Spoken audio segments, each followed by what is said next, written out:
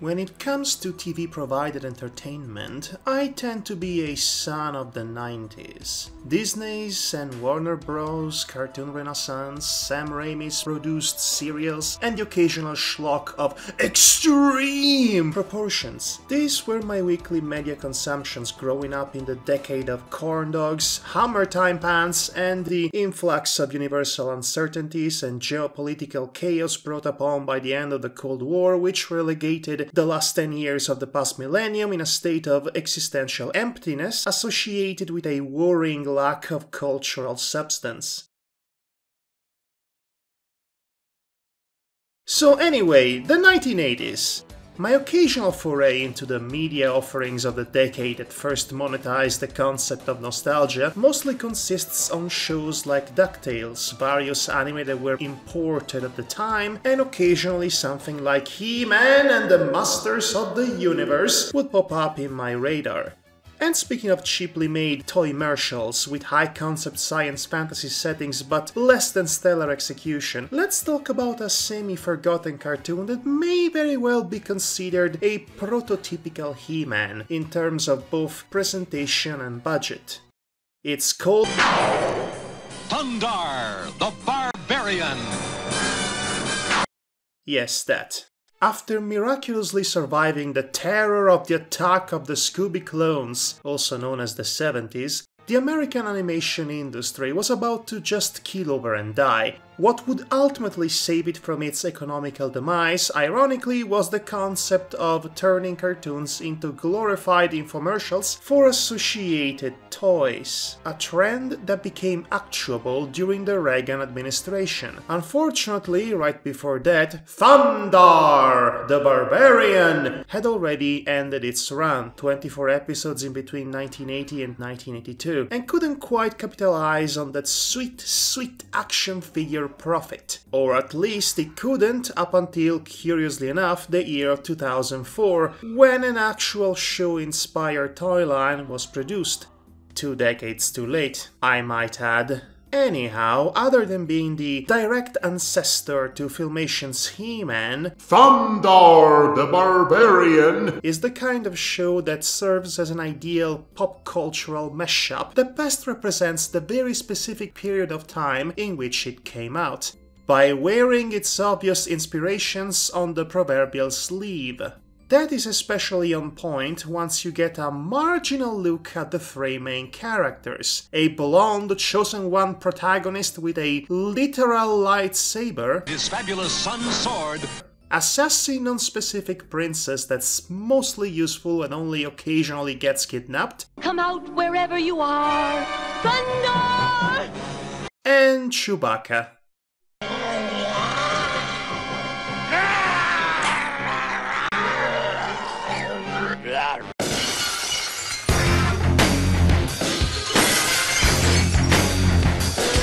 No, seriously, show's creator Steve Gerber was forced by the NBC network to add a Wookiee-like character in the series because Star Wars was popular. As for the plot itself... The year 1994. From out of space comes a runaway planet, hurtling between the Earth and the Moon. Man's civilization is cast in ruin. 2,000 years later, Earth is reborn, but one man bursts his bonds to fight for justice.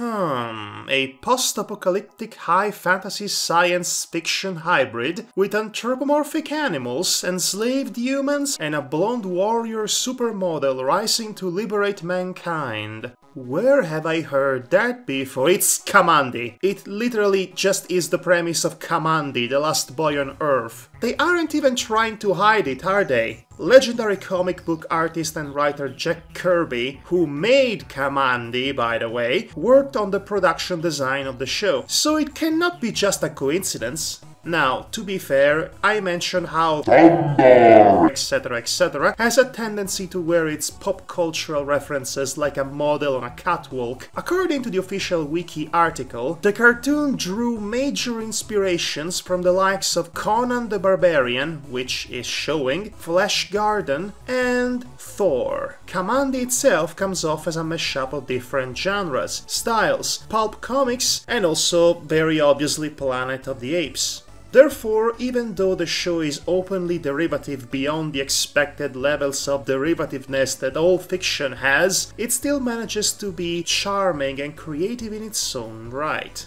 For example, the very idea of placing the post-apocalyptic element of its diegesis not just on the foreground of the aesthetic presentation, but as the epicenter of the narrative as a whole, it's something that not even thematically bold modern-day cartoon have the guts to fully embrace. Every episode showcases a different remnant of our civilization that only serves to remind the young audience about the millions of people who died in the Great Cataclysm.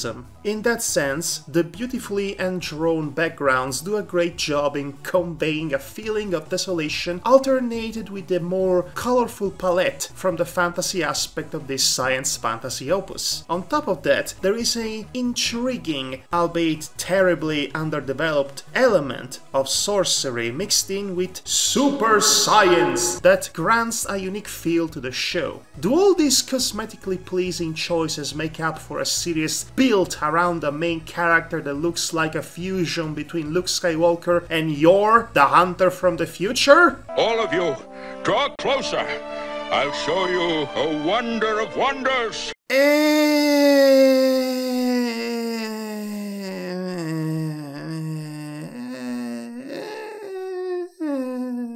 I've hinted this before, but for all the ambition that this diegesis exudes, there are just as many problems to be found in the execution, which is not surprising, again, considering the time period.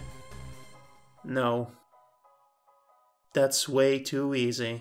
A typical episode of Thundarr opens up with our intrepid weekly saviors of humanity accidentally stumbling upon the plot, usually involving some magical MacGuffin or the wreckaged remains of something that existed back in the 20th century, with Dupe Skywalker charging blindly towards the danger while swatting his sword around as if he was trying to distract a cat, Princess Ariel phoning in the obligatory pun, Looks like it's up to me to blaze the trail.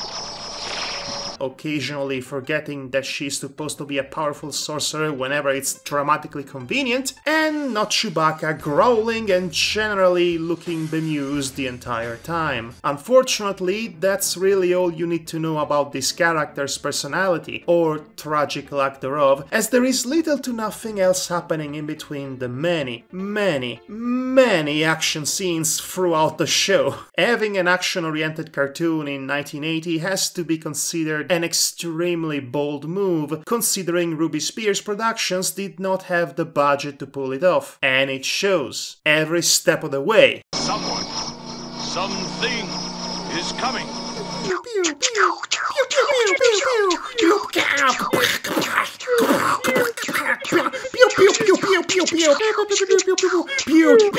I'm firing my laser!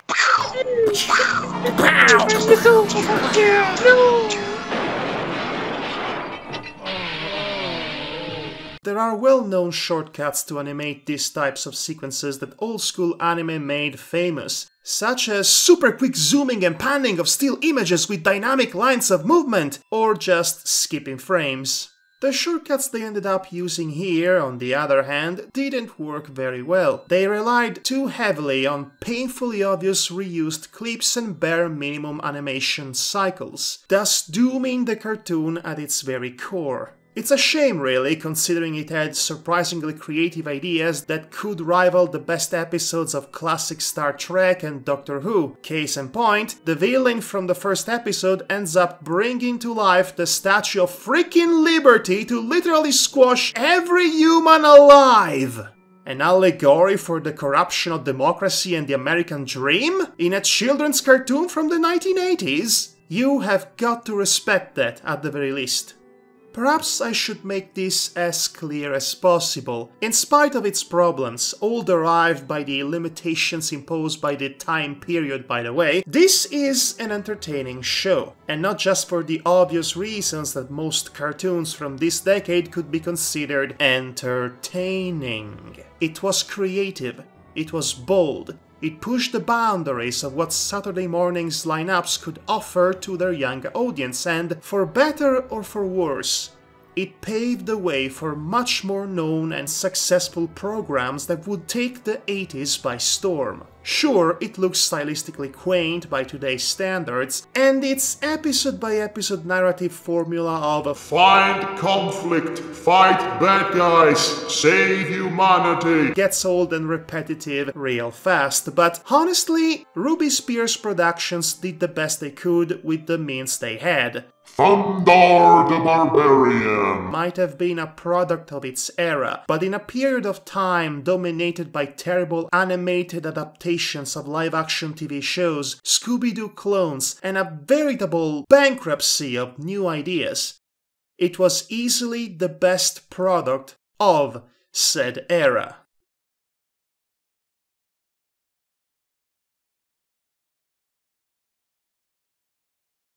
All of you, draw closer. I'll show you a wonder of wonders. Yeah, this is still ridiculous though.